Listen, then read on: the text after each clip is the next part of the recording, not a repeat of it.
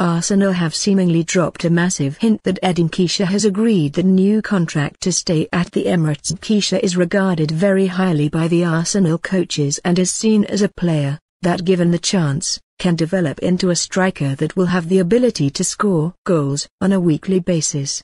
But the 22-year-old striker's future at the Gunners has been in doubt after a lack of game time, and the fact that he is out of contract at the end of the season. It has been suggested that he could actually depart, but there has also been other claims that Arsenal are keen to tie him down to a new contract and have offered him a new contract worth around the £100,000 a week mark in order to end all speculation on his future. And now it seems that Arsenal have hinted that a new deal has already been struck, as Keisha has been pictured in a social media post promoting Arsenal's friendly match against Nuremberg on July 8.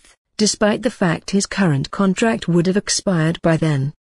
Look, Keisha is a very gifted striker, but he will never be anything more than a backup if he stays at the Emirates. We don't want to disrespect the player, but Arteta has big plans for the club that involves strikers that score every week. He has been decent in recent weeks, but what about the rest of the season?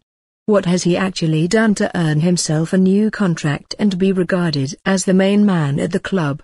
Arsenal fans love the player, so will be delighted that he is probably staying, but as we said, he will never be anything more than a number 2 striker at the Emirates.